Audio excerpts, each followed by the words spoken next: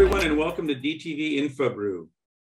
Delighted to have you, and I'm joined today by Shabir Rupani, Senior Partner, Solutions Architect at AWS, and Deven Samant, who leads the Global Cloud Center of Excellence here at Infrastructure. Both welcome for the conversation. Thank you, Every. Yeah, thanks for having me. Oh, it's fantastic. And your background, I think, in application infrastructure architecture, and you've got a lot of focus in background in terms of migrating and modernizing, which is right on point for what a lot of people are asking, is how to migrate and modernize their applications. And Deven, your experience the last 18 years about accelerating digital, I think, really speaks to people's needs. Mm-hmm. So, first of all, wanted to look at this whole issue of cloud migration. Everyone talks about, well, we'll just take everything and move on over to the cloud. Where are things today? What kind of things have been moved? What are the obstacles? Why isn't it all done yet? Yeah, so I'll take a first stab at this. So according to some research, right? Research I recently read about from GCN.com, just 40% of the workloads run in cloud. So there's still a lot of workload that's not running in cloud. Now, what they're missing out on is the benefits of the cloud, right? First thing is the cost savings. Companies can realize cost savings with the cloud, and they are missing out on that. There's a lot of capital that the companies have to put up to maintain and manage the data centers. With cloud, you just pay for what you use, right? So pay as you go. So they're missing out on that. Plus, it makes the teams agile, right? You traditionally, when you want to work on a new project, takes you a couple months to procure the infrastructure, right? With cloud, you could just start moving on from day one. So there's a lot of infrastructure that is still running on-prem, which is missing out on all of these benefits that cloud brings to the table. Yeah, thanks. Yes, and that is what we are seeing in our client ecosystem also, right? In a sense, and I don't know whether I should say thanks to pandemics or not, but that has really sort of created an uptick in the digital transformation journeys. And cloud is always at the center of that, right? There are a lot of movement towards cloud. There is a realization that cloud is the way to go. Whether it is a restaurant chain that we are working in Southeast or even the big enterprises, right? Wherever the workloads were not running on cloud, they had that challenges when the pandemic hit. And there is a realization that whatever was not in cloud is not the future, and hence we are seeing a lot of activity towards the cloud migration. And this would be the right time for all of us to discuss those things and take it forward, really. So what are the challenges sometimes, because, not everything in the end should be in the cloud. It's not 100%. And so one of the things that people should be thinking about, and why, and how do they draw those lines, and how do they de-risk? The other thing is, how do they de-risk it? Because everyone knows that, as they say, let sleeping dogs lie. And I think in many cases, let working code leave it alone. Yeah, that's true. I can take that, right, in a sense, and this is what we have been practicing, right? And I that is why I call this whole practice as a cloud done right? Because when you move to cloud, one thing that you need to have a good understanding of is your workload.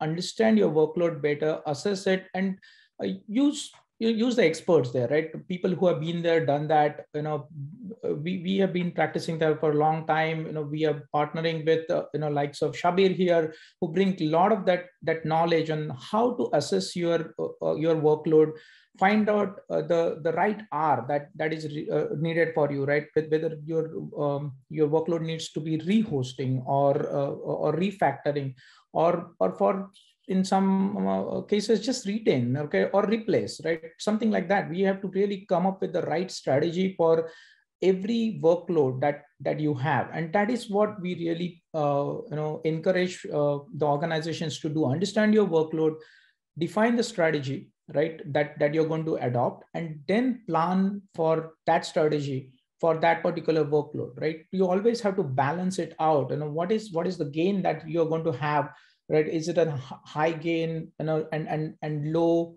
effort kind of a thing, or a high gain, high effort kind of a thing? having that understanding is very important when you plan for migration.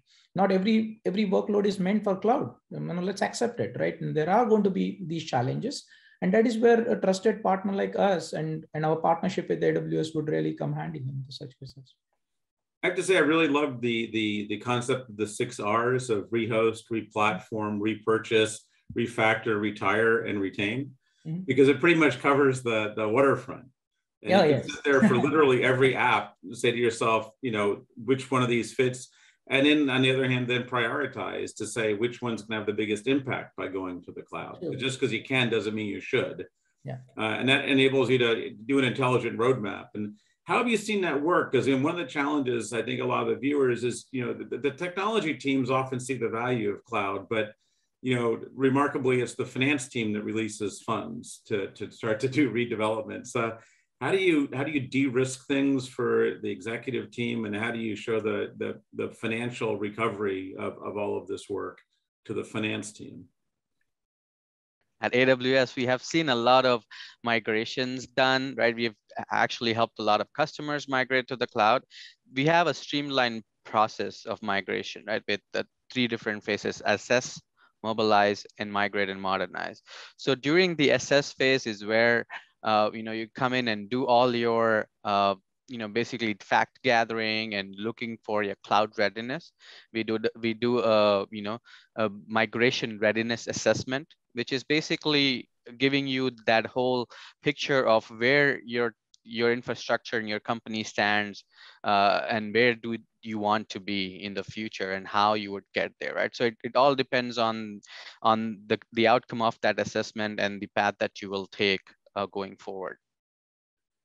And just to add to that, right, in the sense migration, so we follow the same model that Shabir just called out, right? But the main part, the later part, right, where any cloud strategy is not about just migrating to that, but then after that, evolving that strategy, maintaining those digital assets that you have migrated on cloud, right? That is very important, right? In the sense, it's important that the true ROI is mapped over a period of time, and that is where really the money guys, if you may, right? They're interested in, right? Why should I take it to cloud, and how it is going to sort of help me in this investment, right, over a period of time. And that's where we can actually work on specific workloads with our clients and probably can give that kind of entire map of short term, long term, and how those gains can be achieved by moving the workloads on cloud.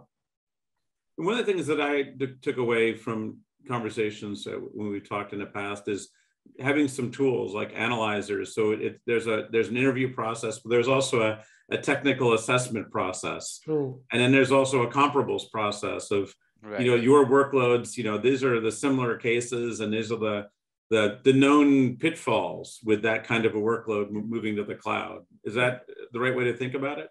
Absolutely. And AWS has tools that are available, right, to assess your workload, to identify your workload, and then to migrate that workload, right? So there are services available there.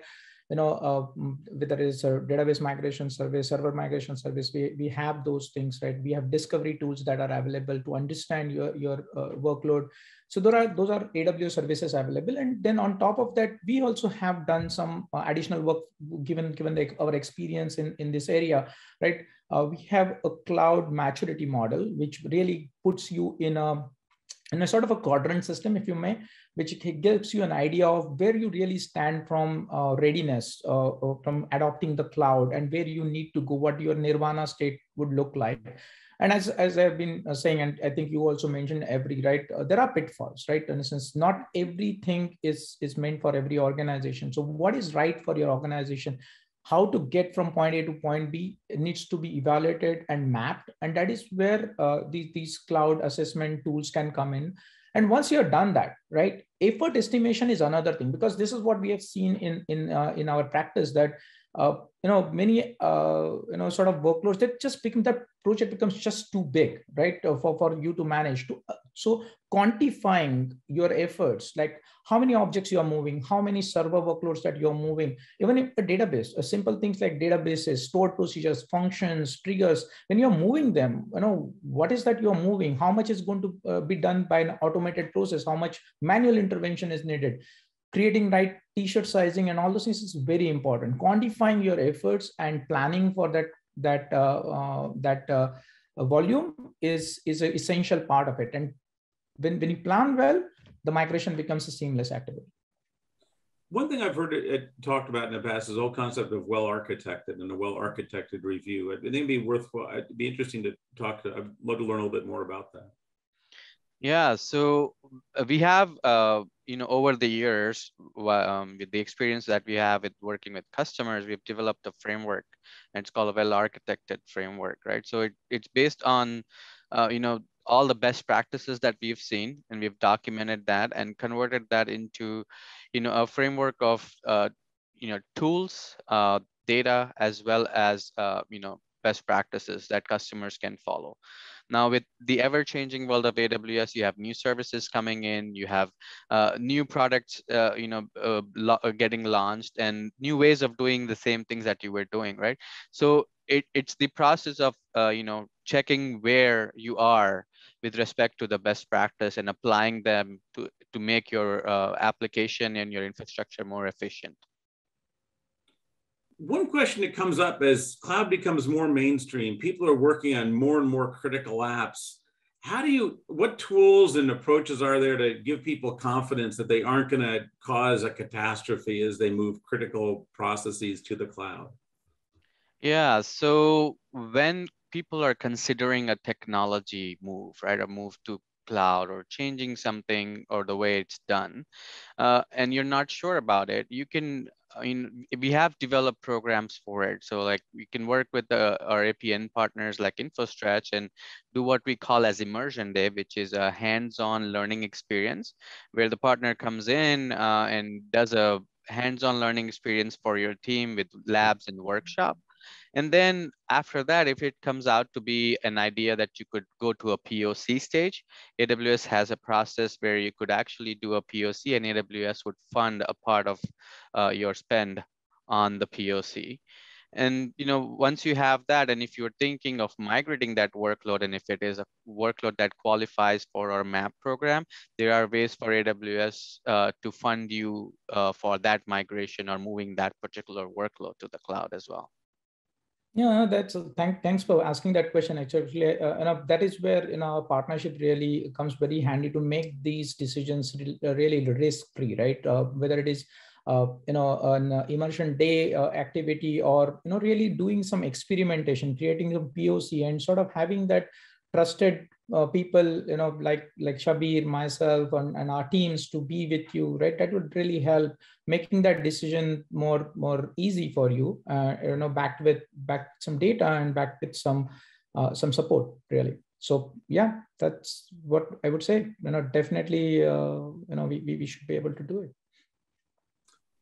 Well, thank you. I think that's a key question, and thank you for the clarity in terms of how people can make progress without exposing themselves to unnecessary risk. Sure. Well, thank you both for joining us today. This has really been good, and I think you've given people a lot to think about. And for their viewers, I'd like to say InfoStretch is a proud sponsor of AWS reInvent coming up in just a couple of weeks. So join us November 29th to December 3rd in beautiful Las Vegas, where you can talk to both of these gentlemen in person. And we really can, where we will be showing how InfoStretch does cloud right. So visit the link in the description to get more information about how to book a meeting. And look forward to seeing you in Las Vegas. And Shabir and Deven, look forward to continuing our conversation about cloud. Thank you. Absolutely. Thank you. Thanks for hosting us. Yeah, thanks for having me.